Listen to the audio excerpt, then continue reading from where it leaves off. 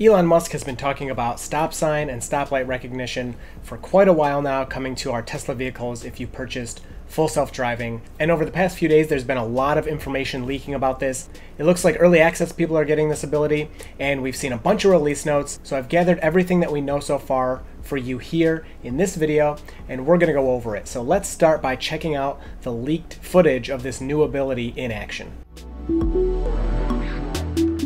And thank you to my newest patron, Justin. Okay, so right off the bat, I want to watch this footage with you. This comes from Out of Spec Motoring. If you haven't seen their YouTube channel, I will leave a link in the description. Go check them out. The video's paused right now. You can see that the car is stopped at the stoplight. If we start playing the video, it changes green, but the car doesn't go. And if you look at his foot in the bottom, he hits the accelerator and the car starts to go. So the car's driving, and then this message pops up, stopping for traffic light in 300 feet, but it sees that the light is green.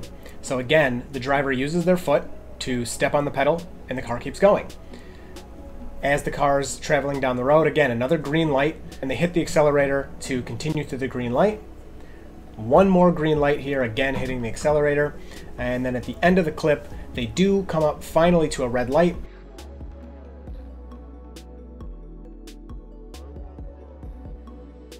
You can see stopping for traffic control. It sees that the light is red. The driver now does not tap the accelerator, and the car comes to a complete stop at this red light all on its own. And that is the end of the clip. So fortunately, a lot of the release notes for this update have also leaked. I've taken some notes on them because there was kind of a lot in there. So let's go over some different scenarios and see how the car would react in these. Before we get started, I do want to say a couple things. This is in early access, so only a few limited number of people are going to have this ability, and they're technically not allowed to share. A lot of people will share things anonymously anyway. Also, this is not released yet, so everything we're talking about in this video, I would expect it to be pretty similar to what the release notes are saying here and what we see in the video, but things can change. So this may not be exactly what's shipped when it comes to all of us Tesla owners that have full self-driving. So to finish off that video, what happens when that light turns green? They cut it off for us, so we don't know, but in the release notes it says the car is not gonna go. So what the car does is at every intersection that it has mapped and has good vision on, the car is going to stop at that intersection. It's going to begin to slow down, whether it's a green light, no stop sign, whatever. If there's a road marker there, which is referenced a lot in the release notes, which just means a white line designating where to stop, the car is going to slow to a stop at that intersection. If the light's green, you obviously don't want that, so you can either hit the drive stalk down one time, or you can touch the accelerator. The car will then continue through the green light. The car knows the light's green. You can see in the clip, the car sees a green light, but to be safe, it is always going to stop for now. So a little strange, probably not what we thought this was going to be initially, but it's a step in the right direction, and I'm excited to try it out. In the release notes, Tesla over and over again refers to this as stopping at traffic lights and stop signs. So I've abbreviated this SATLAS. Hopefully we can all agree to call it that. And they say it is designed to identify stop signs and traffic lights and slow Model 3 down to a stop. So like we saw in the clip, at every intersection, even a green light, the car is going to slow to a stop. So you really need to be paying attention. Of course, like you always should be anyway, you're driving a car. But if you're coming up to an intersection and it starts to slow down at a green light, definitely going to confuse some people. So you'll want to be ready to hit the accelerator or tap down on the drive shifter. The notes say this ability uses the vehicle's forward-facing camera in addition to GPS, and it works best on roads that are frequently driven by Tesla vehicles. So a little strange there. They may be relying a lot on map data. I was talking with Green the Only on Twitter. I talk about him a lot, but he's very knowledgeable, and he is convinced that this is mostly map data that they're using to stop at the stop signs and stoplights, and the cameras are more of either it's training at this time or a backup or a confirmation. So more reliant on the GPS and the map data, and a little bit reliant on the cameras, but not as much. Although in the release notes, Tesla does say it is heavily reliant on the cameras, and it works better if you have the latest maps, but as long as you have version NA 2020.12-11866, you don't need anything later than that. This will work as long as you have that version or higher. So some notes from Tesla. Before using SATLAS, you must ensure the forward-facing cameras are unobstructed and calibrated. I'm not sure how you are sure they're calibrated. The car kind of does that on its own, and you shouldn't really need to do anything about that. But of course, they should be unobstructed. SATLAS depends on the ability of the cameras to detect traffic lights, stop signs, and road markings. Again, road markings are just a white line at the intersection that designates where to stop. You must have the latest version of Maps 2020.12 11866 or newer. When we have this ability, it'll be enabled by going to Controls, Autopilot, and then Control for traffic lights and stop signs. I find that a little interesting because they also say in the notes that this will not work unless Navigate on Autopilot is enabled. And so I kind of thought it would be under the Navigate on Autopilot settings, just like the lane changes are in there, but it'll be a general autopilot setting. So how it works according to Tesla. When this is enabled and you're using autopilot or traffic aware cruise control, pretty interesting. So you can be steering the car, have traffic aware cruise control on, and this is still going to work to stop at those intersections. They go on to say, as the car approaches a stop location, even at an intersection in which the traffic light is green, which is bolded, the car slows down, displays a red line to indicate where it will stop, and it'll stop there. If you don't want it to stop because the light is green, you simply hit the accelerator or down on the shifter.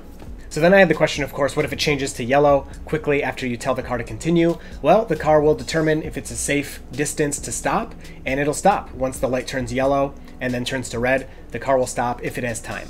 Also, something I would definitely try when I got this, what if the light's red and it says stopping for an intersection and you tell it to go anyway? It's going to completely ignore that. It's going to stop at the red light. And it says it is not designed to continue through red lights. And same thing with stop signs. If you're coming up to a stop sign and the car tells you, hey, we're going to stop at this stop sign, and you tell it to continue, it's just going to ignore you. If for some reason it was a bug, it doesn't make much sense to me, but if the car was going to stop and you really didn't want it to, you could just turn off your traffic aware cruise control or autopilot. And then of course you're in control. You would hit up on the shift stalk. That turns everything off. You're in complete control, and then you could continue if, let's say, it thought the light was red, but it really wasn't. I don't see that happening. You know, I pay a lot of attention to my dash as I'm driving, and it is almost never wrong. I would say it's right over 99% of the time. It has the right color light there. So this will only work when the following conditions are met. Autopilot or traffic aware cruise control are on. Cameras can detect an upcoming traffic light or stop sign, meaning you need clear line of sight.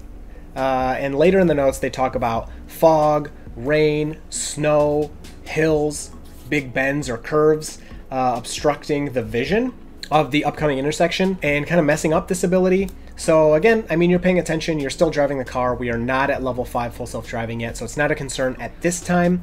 But as of now, you gotta pay extra attention around those bends or if it's foggy or anything like that. And then the traffic light needs to be displayed in bold. So we could see this in the video preview we got, and it looks just like when autopilot is tracking a car. If you're not familiar, the cars around you are all displayed on the center screen in the Model 3. And if the Model 3 is following a car and using that to determine speed and distance, that car will be darker, it will be bolded, the other cars around will be lighter. Same thing with these traffic lights. You could see some of them were darker, some were lighter.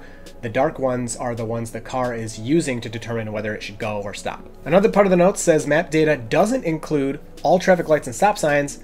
SATLAS heavily depends on the cameras. Some other situations, what the car's going to do, of course, at all intersections, if it sees that road marking or a traffic light or stop sign, it's going to stop unless you tell it to continue. If you have a flashing yellow or a flashing green, same thing. It's going to stop there unless you tell it to continue.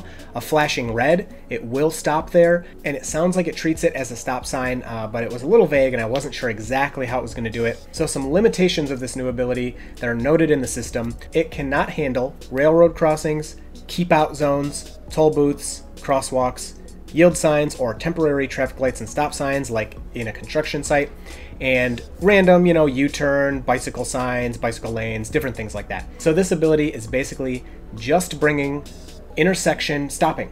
That's what it's doing. Even if it sees a T intersection, say that your road is ending, so you're driving on this road and it's a dead end here, with no stop sign or anything like that, as long as your car can detect this T intersection and see that the road is ending, it'll stop there for you. And then Tesla says conditions where SATLAS most likely will not work: poor visibility, heavy rain, snow, fog, etc. Bright sunlight. So some people have even had trouble with this in just normal autopilot. When you're driving, if you drive directly into the sun and it's at a certain angle, autopilot will just completely shut off. I've seen this a couple times. It almost never happens to me. It most likely won't work if the camera is obstructed, which makes perfect sense. Although it will be fun to test this to see if the map data really is dominating those cameras. Just cover up those cameras, and of course I'll be driving the car, but come up to a stop sign and see, is it going to stop? And if it stops anyway, then we know it's really heavily depending on the GPS since I've blocked the cameras. Most likely won't work driving on a hill or on a road that has sharp curves. most likely won't work if the traffic light or stop sign is obstructed by a tree or large vehicle. And then the last condition is most likely won't work if being driven close to a vehicle in front of it, which blocks the stop sign or traffic light, which I don't see that. Autopilot doesn't drive very close to cars. And this may be better in the Model Y. These notes do reference the Model 3 and the Model Y. And since the Model Y is a little higher, it may have a better vantage point and be able to see everything better. Another ability that this will not bring to our cars at this time is turning at intersections. So this was one of my first questions when I saw that this was coming. Now is our car turning at intersections? Because that is huge. If you want to go from home to work with no interventions, meaning your car does everything, you're just sitting there paying attention, obviously the car has to be able to make turns. And at this time, with this update, again, more is coming, but with this release, that's not the case. You will not be going to work with 0 interventions. So if you come up to an intersection and you need to turn, the car will stop at that intersection, and then at that point you simply have to take over. It'll turn off your autopilot or traffic aware cruise control, and then you're driving and you can just simply double tap the stalk and turn it back on. After learning about this release and these abilities, it's a lot different, honestly, than what I thought was coming. It does kind of make sense because it's the first iteration, and who knows, maybe this is just for early access people, and when it rolls out to everyone, it will actually stop at red lights and then go when they turn green, or maybe it won't slow down at all the intersections, but I honestly don't see that happening. When Smart Summon was first seen in early access, it was way worse than it was at the actual release. So it started out, I think, with a max speed of 2 miles per hour. It was really bad. Everybody said it was just terrible. But over time, it increased the max speed to 5 miles per hour, got a lot smarter, a lot better about the way it drove around. So it is possible that when this comes out to everybody, it's going to be better and do more things. But again, I would expect it to be kind of similar to what we're seeing here in these release notes. Now, one more consequence of Tesla releasing this brings up a big question about money. So Tesla can't use all the money that they collect for full self-driving because they haven't delivered all the features yet. They kind of keep it on the side, and then when they release the features, they can take that money. An example of this is when Smart Summon was released. That was one of the full self-driving package promises, and so they were able to take some money, and it was a really profitable quarter for them because they had a big chunk of money waiting for them. Now, will this release satisfy that requirement for the rest of full self-driving and allow Tesla to take all their money out of the bank?